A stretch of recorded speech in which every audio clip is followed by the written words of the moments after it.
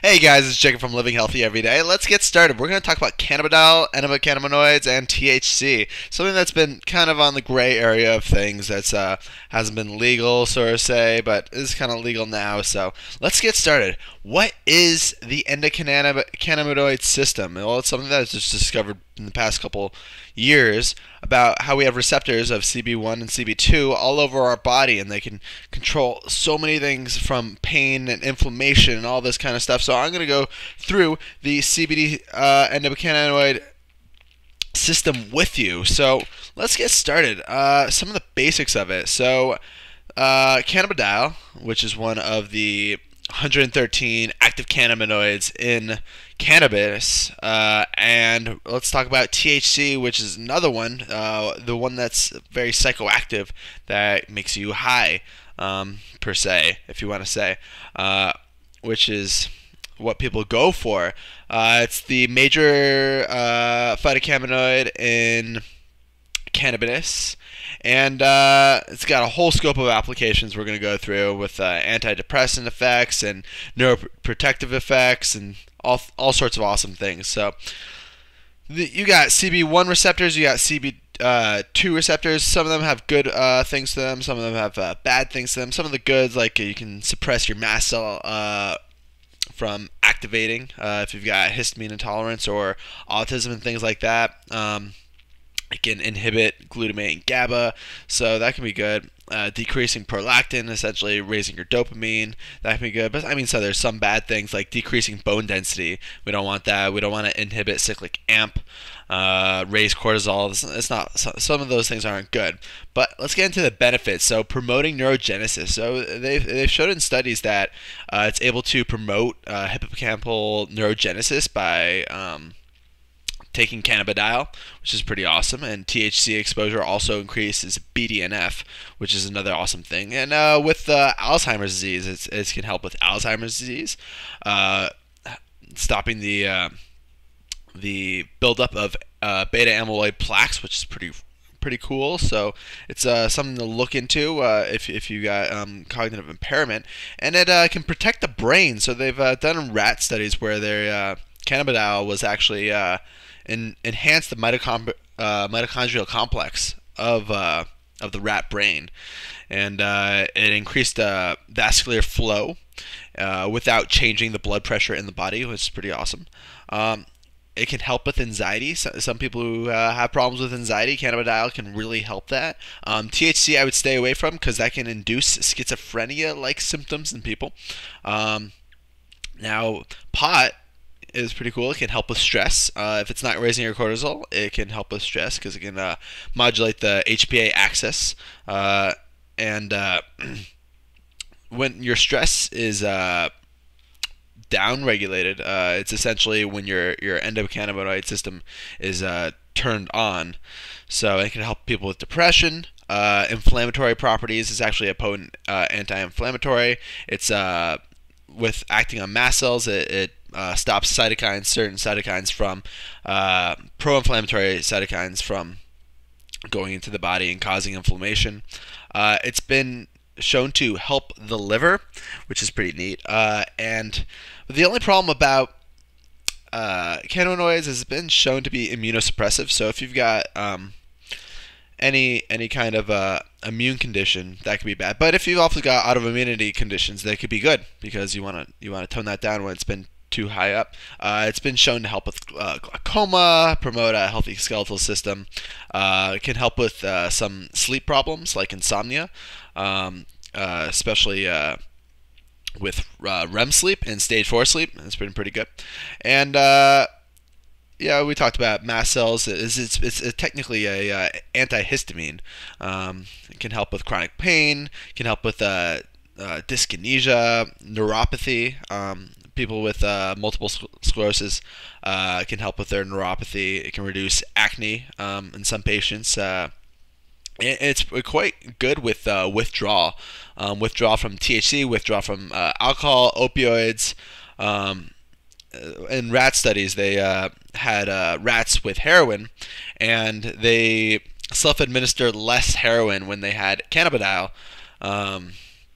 It can help with prion accumulation in mad cow disease in humans. So if you're eating a lot of meat and you're susceptible to eating some, I don't think there's mad cow now, but it can help with mad cow. It can help with anorexia, ALS. Essentially, with anorexia, it helps. THC can help you eat more. Has some antibacterial properties with MRSA, streptococci. Can help with atherosclerosis, arthritis. Now, something interesting I found about cannabidiol is that it can help with asthma, which you think smoking would make your asthma worse. Well, I guess if you take if you take cannabidiol, it can help better open up your lungs. It can help with activating CB1 and CB2 receptors protected the lungs. So that's pretty awesome. By decreasing certain serum cytokines and interleukin levels. With the mast cells, it can help with autism, which is pretty awesome, and their social behavior. Has anti-nausea effects along with increasing appetite. Can help with bipolar disorder in some people, but THC I wouldn't quite recommend with that because it can induce like schizophrenic like symptoms, and it's a little more stimulatory, where cannabidiol is a little less. It can help people with IBS by decreasing gut motility, especially cannabidiol. Crohn's and colitis has been shown to help some patients with inflammatory conditions with that. It can help with migraines, diabetes by increasing insulin sensitivity and lowering insulin resistance. Essentially, fasting insulin was lowered too, which is pretty awesome. It can help the heart in some ways, benefiting the cardiovascular system. During chemo, it can protect the kidneys. It can also be anti-epileptic and help people with seizures. So they've been giving it to children with seizures with positive results by lowering glutamate, essentially. It can help with motion sickness. Motion sickness, a lot of people get motion sickness, and by activating the endocannabinoid system, it's shown to help rats essentially overcome motion sickness. CBD, cannabidiol, not THC, can help with OCD-like symptoms. And it's kind of interesting that it can also prevent obesity. So if you're not taking THC, which is the one that makes you hungry, cannabidiol can actually decrease ghrelin and leptin levels, essentially making you more hungry.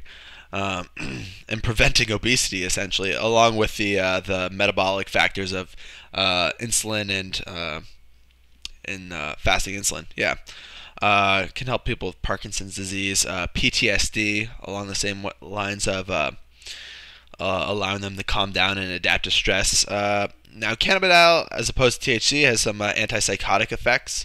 So I wouldn't go for THC if you've got a kind of psychotic symptoms.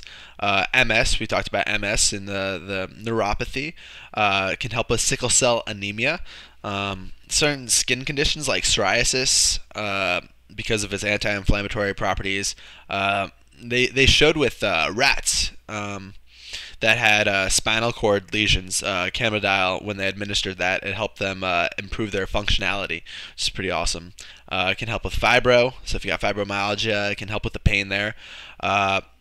It can protect the brain during Huntington's, which is pretty awesome, and help with stroke and traumatic brain injury right after that. It can protect the neurons from actually being hurt after stroke.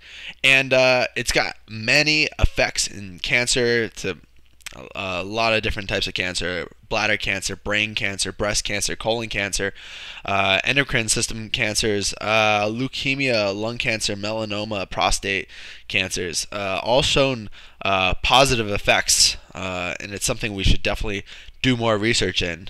And that's just cannabidiol itself. THC also has its own myriad of effects too. So you've got the whole cannabinoid system with CB1 and CB2 receptors and certain genes. And in my personal experience, I use a vaporizer pen. Actually, I don't have it here. It's in the other room.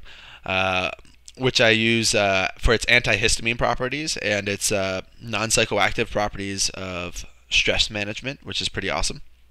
And if I use the cream, it helps with some pain after working out, and I like that. I think it's a great anti-inflammatory. And if I have insomnia, I can use the oil or just smoke the vaporizer, which is pretty awesome. And there's some ways you can activate the endocannabinoid system or increase cannabinoids in your body. I'll just go through that quickly with you. I've got a list here that we'll go through. Stress reduction, exercise, a high-fat diet, tea, CBD oil, essentially. You can, or marijuana would work too. Omega-6s, echinacea, nicotine, glanamine, which kind of works the same way on nicotine receptors in the brain.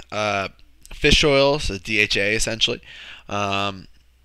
Kava, caffeine, PAA, just to name a few, EGCG. You got some hormones that will act on the endocannabinoid system, like testosterone, estradiol, endorphins, DHT. And there's also some drugs, the synthetic drugs that they use in the studies. I don't think you can get without prescription. And of course, yeah, marijuana, THC. That's too. If you can go to a dispensary, if it's legal in your area. So there are some side effects, but I mean, marijuana. I don't think there have been proven any deaths from taking too much marijuana, even when you're eating it or injecting it. I think the half-life is pretty far up there for if it's injected. So it's been tolerated at doses of 1.5 grams per day orally, or 30 milligrams intravenously. And if you think of it intravenously, that's a hell of a lot. And there haven't been too many downsides, except for the evidence that about the schizophrenic kind of symptoms that you can get from THC.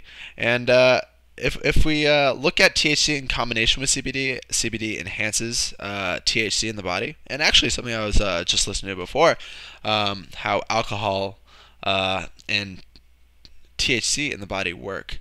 So THC actually enhances alcohol in the body. I was watching a ASAPscience episode talking about alcohol. I'll post that in the link below, in the description below, and you can watch that. And if you want to learn more about the places where to get cannabidiol legally, if it's legal in your state, and all the other benefits that we didn't cover, because I've got 49 plus benefits of the endocannabinoid system.